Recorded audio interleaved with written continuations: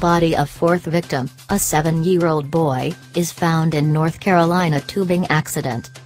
Isiah Crawford spotted in Dan River following 911 call. The body of a fourth tuber has been found in a North Carolina river following a deadly accident in which a family on a recreational float went over a dam, local officials said Sunday. The Rockingham County Sheriff's Office confirmed in a news release that Isiah Crawford, 7, was the person who was found in the Dan River.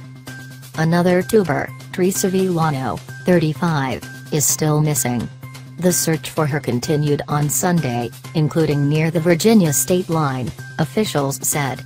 The sheriff's office said the child's body was found after authorities received a 911 call about 10 a.m. Someone had reported seeing a body in the river near a boat landing in the town of Eaton.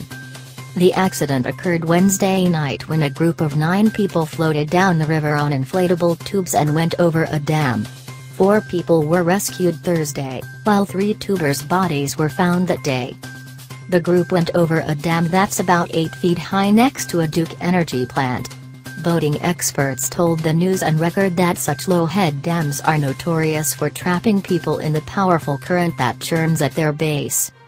Dan River keeper Stephen Pulliam of Stoneville told the News and Record in Greensboro that he wonders if recent rains created mud that obscured a portage area where boaters and tubers can exit and walk around the dam's powerful currents.